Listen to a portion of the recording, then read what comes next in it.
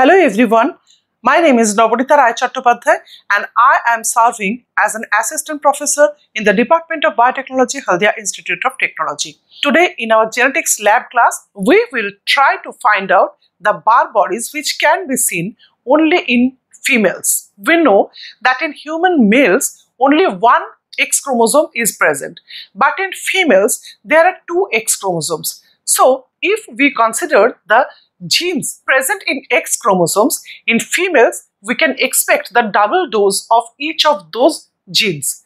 Therefore, one chromosome should be inactivated. Otherwise, some complications may arise in human females.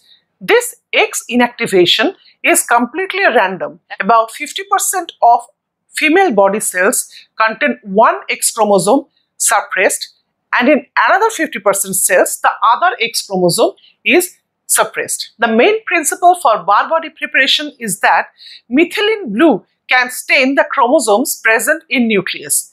And as the X chromosome, which is inactivated, that is very tightly packed and it is a permanent heterochromatin, so it will take up more color compared to the relaxed chromatin. So under microscope, we can see a dark blue spot in female cells. Cells are scraped from the inner part of lower lip of females and a smear is made on a clean glass slide, and then the smear is allowed to air dry.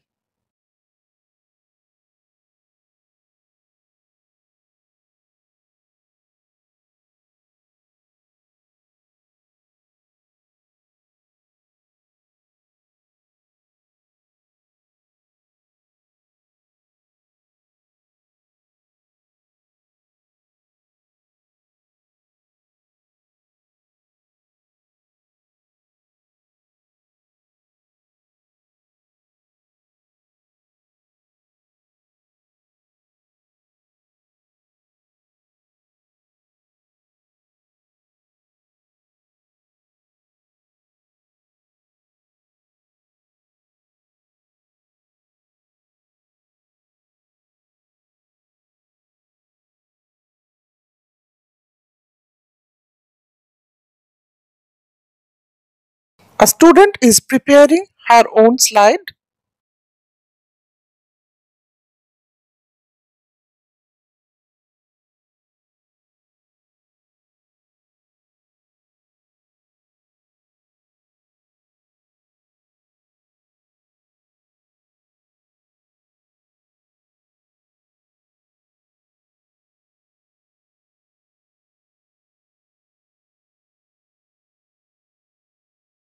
The dried smear is then being covered with methylene blue stain and is allowed for staining. The slide was kept for 2 to 3 minutes and then the excess stain was washed with distilled water as drop by drop. The excess water was blotted by the help of blotting paper and a cover slip was put on the top of the sample, that is the stained smear.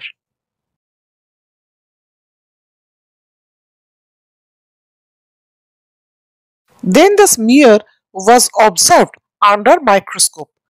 A prominent, deeply stained Barr body can be observed under microscope at 1000 times magnification. Thanks for watching.